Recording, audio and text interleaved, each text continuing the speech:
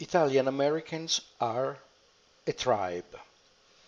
You may be surprised to hear this word used to define this community, but both in anthropology and in sociology, this term is now very commonly used and accepted to describe groups of people who feel they share something essential, a core, an identity collectively.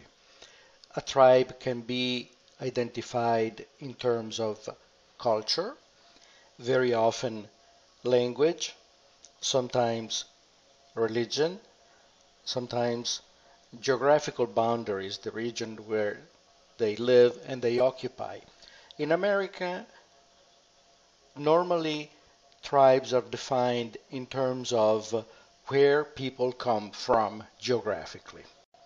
Of course, there are different levels of specificity. To a non-Arab, all Arabs are Arab.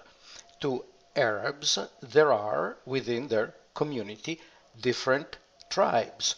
And even within the specific tribe, there may be sub-tribes. So the term is relative, but at the same time, it is an absolute.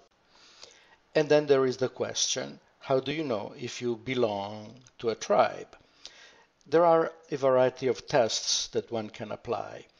And this is purely my empirical theory. So it is my way of examining the phenomenon and try to make sense of it. One of the characteristics of membership in a tribe is that you suffer when someone from your tribe is the victim of an injustice because he is or she is a member of that tribe. We talk about, for instance, racial discrimination or racial violence. If someone is a victim of violence and discrimination because of what that person is, we feel something very different and very special. We feel an affinity. We feel we have been wounded ourselves when we see injustice applied to those people because of who they are. Another empirical test could be the opposite, rejoicing in the achievements of someone who belongs to your tribe and is proud of expressing that membership. Sports, arts, Nobel Prizes, political triumph, Obama recently, we all know what that means.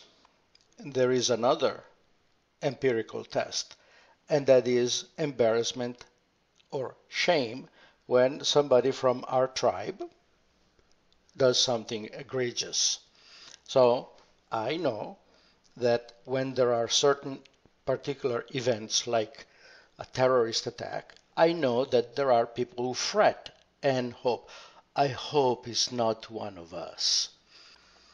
At the same time, and allow me to be polemic, when we have mass shootings, 40, 50, 30, whatever number of people that are killed, and the killer is typically a 30 to 50 years old white male, I never heard any white male saying, I hope he's not one of us. In this context, I would say that white males 20 to 60 are not a tribe in America. Maybe in a place where they were a minority, they would see themselves as a tribe, but definitely not here.